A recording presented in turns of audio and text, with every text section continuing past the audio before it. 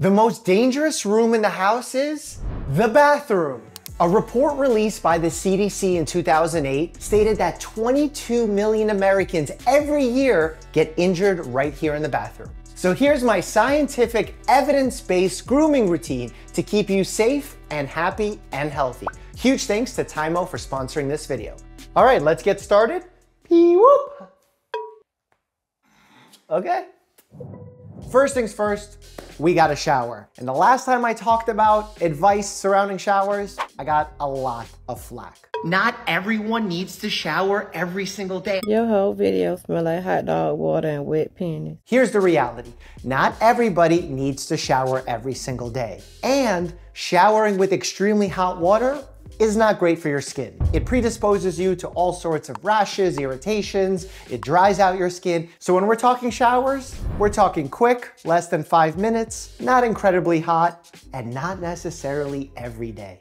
2/3 of those 22 million accidents that happen in the bathroom each year happen as a result of slip and falls. That's why it's so important that there's something for you to grab onto in your shower and that you have good grip on the floor.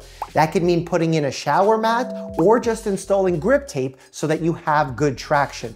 It's time to lather up with the soap bar. And a fun fact about your soap bar is that it does in fact have bacteria on it, even though soap is antibacterial.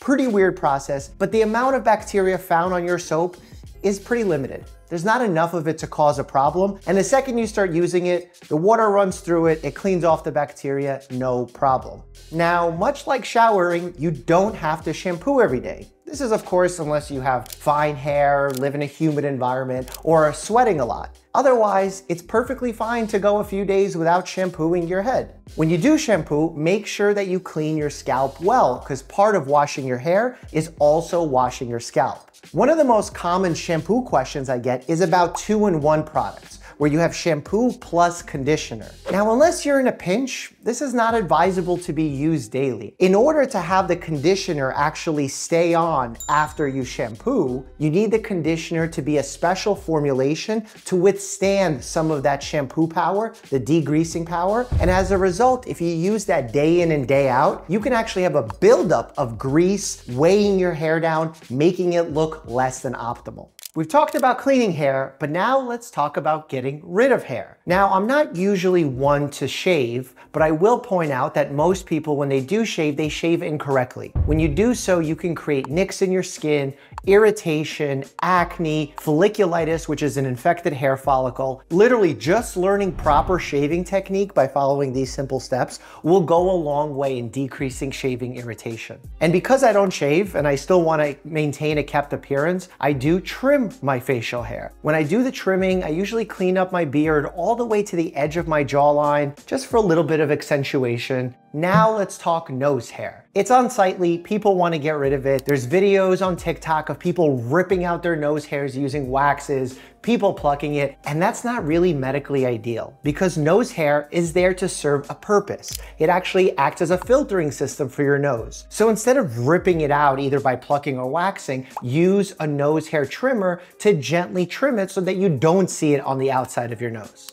Moving on to armpit hair. Most people will make their choice on whether or not they want to have armpit hair based on aesthetics, the way that it looks. For me, the way that I like to think about it is it's there to serve a purpose. Part of that purpose is to decrease friction, especially if you're exercising often. If you're moving your arms, you're swinging them by your sides, having the armpit hair will actually decrease some of that chafing and irritation that can come as a result of jogging. However, there are certain instances where individuals can struggle with their BO or body odor, and in those instances, getting rid of the armpit hair could be beneficial and actually cut down on that smell. Pubic hair, simple solution on this one, trimming is the way to go. We've seen all sorts of medical research, even the ones that I talked about in this video here, about the fact that when you shave, you create openings in skin, and that's a simple way to transmit an STI. Also, we just said it for armpits, friction reduction is important, especially in the nether region. And when you are going to be trimming your hair, use different trimmers for the right task.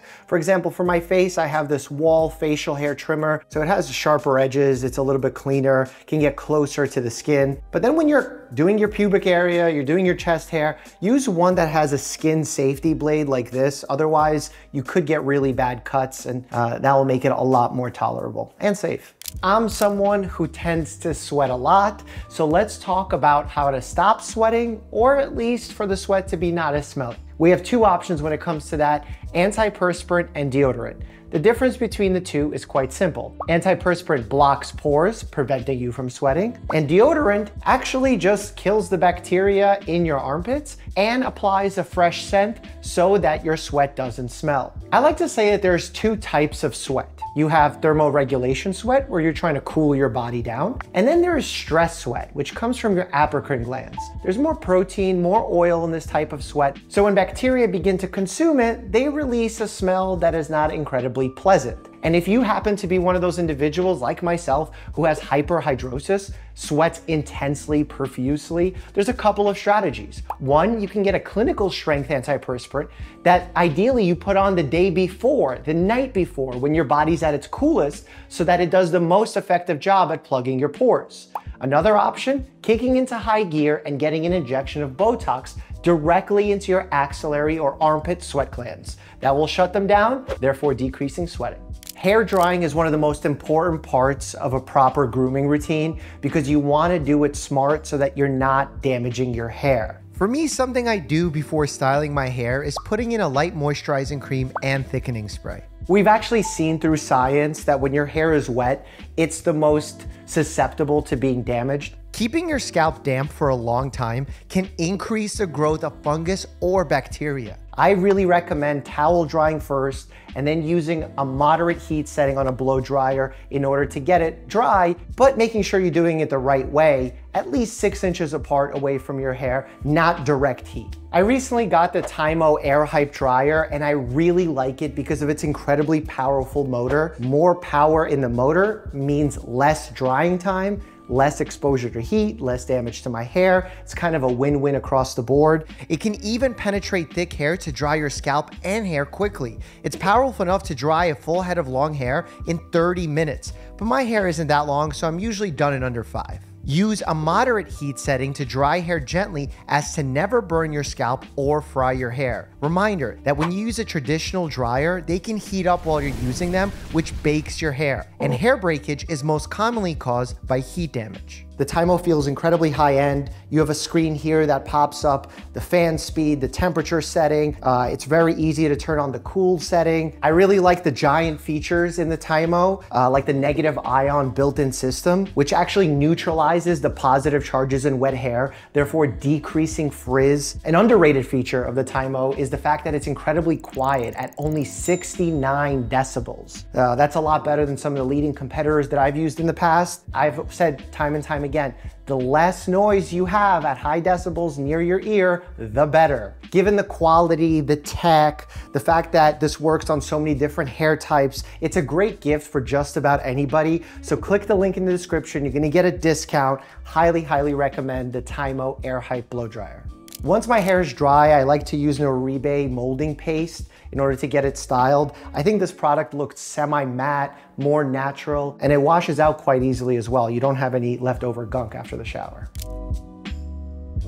Nails are the window to your health. I can't tell you how many times I examine my patient's nails to find a serious health condition going on. Whether it's certain things that point to an autoimmune condition like psoriatic nails, or perhaps a black line on the nails that signifies a melanoma. That's a skin cancer that develops under the nail. It's really important to not only take good care of your nails, but also to speak with your doctor if something happens that's unusual for your nail. Part of my grooming routine is making sure my nails are cut short. It's ideal to do this after the shower shower because your nails are softer then, it's easier to cut them. Fun fact, toenails do grow slower than fingernails, so you can get away with cutting them less often. There are instances, especially if you wear tight-fitting footwear, that you can get an ingrown toenail. Folks do try and make incisions in their skin and their nail to try and treat this. If you're unsure, instead of doing damage, see your doctor, because what we actually do is cut out that part of the nail after numbing the toe, and then we actually destroy the base of the nail where the nail matrix is in order to prevent that part of the nail from regrowing back and causing another problem. Can't have a grooming routine without talking about dental health. And dental health is a part of health. It starts by brushing your teeth. You should be doing this ideally twice a day because you want to get rid of plaque. Plaque buildup leads to gingivitis, gum disease, cavities, oral health problems that you simply do not want, and brushing your teeth is a simple way to combat that. When it comes to flossing, there's a little bit of controversy to be had because people say that there is no long-term data saying that flossing is actually beneficial. But while there is no long-term randomized control data, there are really good quality short-term data that support flossing. And also there's a ton of anecdotal good quality evidence across the globe that say flossing is an important part of health. When it comes to mouthwash, it's a common question I get. And unless it's specifically recommended for you by a dentist, by a doctor, for some specific medical condition, I usually tell most people to avoid mouthwash because they usually use one that has a lot of alcohol in it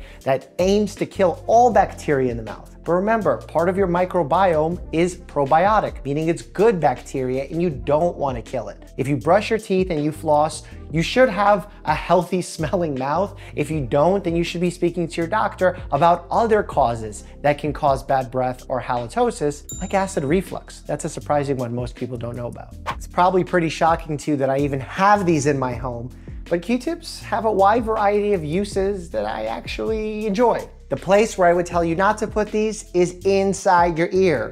If you want to use a Q-tip to clean your ear, clean the outside of the ear only. So many of my patients think that earwax means a dirty ear, but that's not true. In fact, if you remove all your earwax from your ear, you dry out the canal faster. By scratching inside the ear, you make it more prone to bacterial infections, fungal infections. And if you go far enough with the Q-tip, you could actually damage your eardrum or tympanic membrane. Also, if you are going to be using this anywhere around your ear, make sure you're not doing it near a door. When it comes to skincare, I like to keep things as simple as possible, and the advice here really needs to be individualized. For my skin that's perpetually dry, I like to use a moisturizing product that's good quality. I like this Bioderma product. If I'm applying a moisturizer and I know I'm going to be spending time outside, I like to get one with SPF in it. That also means getting a good quality lip balm as well, especially if you're a mouth breather because your nose is a little stuffy at night. Making sure your lips aren't dry goes a long, long way to prevent chapping. Currently, I have a situation where I have a little rosacea around my eye. So for that, I'm using metronidazole, which uniquely is an antibiotic. Not that this is an infectious process or that this helps because of its antibiotic properties. The idea is that it has some anti-inflammatory properties, but I've been using it and so far it's been doing a decent job. Hopefully this rosacea will go. I don't usually use a cleansing product unless I've just done television or the news where they put on foundation and makeup on my face against my will. And when they do, I want to make sure that I clean that off properly, so I do use a cleansing product at that time. But in general, I don't think it's mandatory to every day to cleanse your face. You've seen my grooming routine, but have you seen Bear's grooming routine? Click here to check it out. And as always, stay happy and healthy.